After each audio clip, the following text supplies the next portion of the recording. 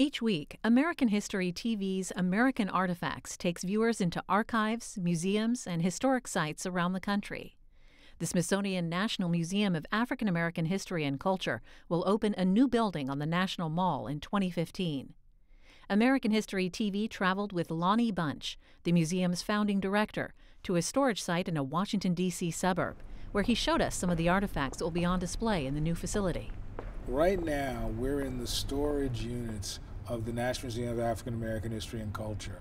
In essence, this is the heart of the museum, because what's behind me and what we'll see today are many of the objects that are going to be the soul of this museum. So this is an opportunity to sort of preview some of the material that the public will see when the museum opens its doors. This story of the African American experience is both a story of resiliency and achievement, but it's also a story of struggle. And one of the hard parts of exploring this history is that often the people who were at the worst tended to be other Americans. And so that makes it hard to interpret this because Americans aren't used to being the bad guys. One of the things that's powerful is objects like this that convey the sort of strong anti-black sentiment. This is a Ku Klux Klan banner from the 1920s. The 4Ks would be the Knights of the Ku Klux Klan. And as you know, the Klan really began right after the Civil War. It sort of goes underground, and then it sort of bursts new as a result of the film The Birth of a Nation. And the Klan becomes not a Southern phenomenon, but a national phenomenon in the 20s and 30s. And this kind of banner is the kind of thing that people would sort of use to celebrate their investment and their participation in the Ku Klux Klan. So these are the kind of things that we have to make sure we tell the painful stories as well. And then I think that one of the things that is really interesting to me is to recognize that so much of what shapes a community is work.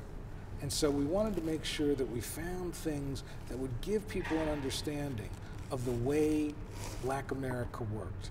And one of the most important stories, often a story that's not clearly understood, is the story of the Pullman Porters.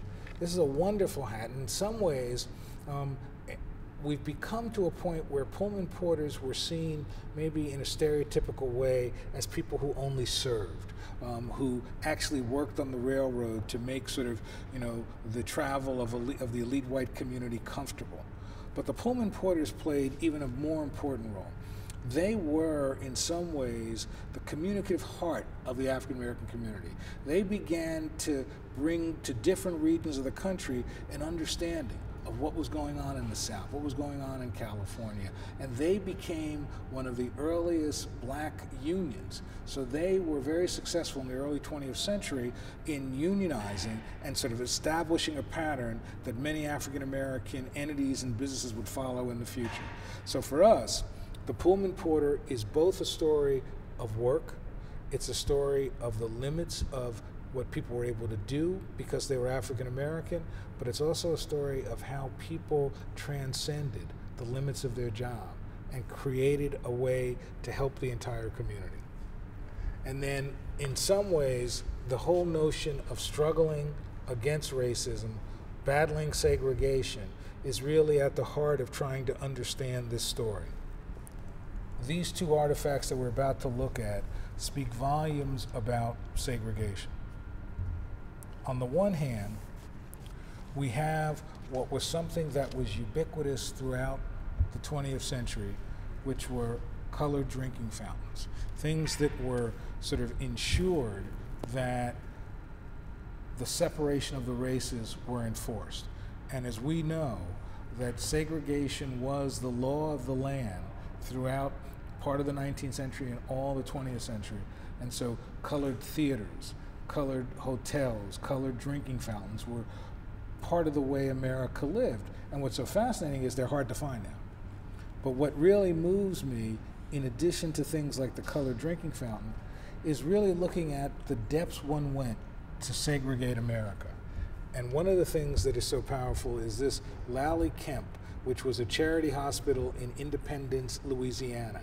And what I love about this is that this tells you clearly that race matters. When you look at the schedule of actual hospital services, that on Monday the colored could go to the gynecologist, but on Tuesday that it was whites who could go for pediatrics or internal medicine. And on Wednesday, whites went to their gynecologist or had the dental services. So the notion that we were so rigidly segregated that hours of the day were determined based on the color of your skin. I think this is really one of the most powerful objects we've collected. And this was an object that is not 100 years old. This is an object that really was sort of used from the sort of mid-1950s until Medicare came in, which basically then desegregated many of the hospital facilities. So what we want people to realize is that segregation, while it has long roots, was not that long ago.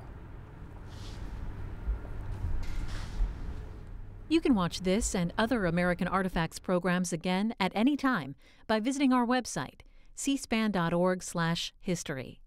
And watch American Artifacts every Sunday at 8 a.m., 7 p.m., and 10 p.m. Eastern here on C-SPAN 3.